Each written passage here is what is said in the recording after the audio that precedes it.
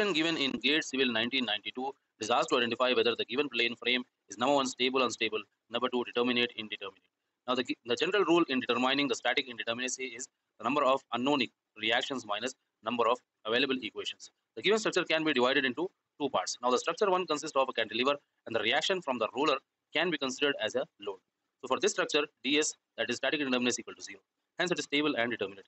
Next, as we have a pin support and a couple of rollers, each support gives two reactions. Therefore, total unknowns is 4, which is subtracted by the number of equilibrium equations 3 and an additional equation provided by a hinge. So 4 minus 3 minus 1 equal to 0, making the structure statically determinate and stable. So the correct option is A. The same thing can also be obtained for structure 2 by using the formula 3m plus r minus 3j minus sigma m dash minus 1, which in this case equals 0. If you want more such content, don't forget to like and subscribe and share this with your friends who are potentially preparing to appear for GATE Civil Engineering exam.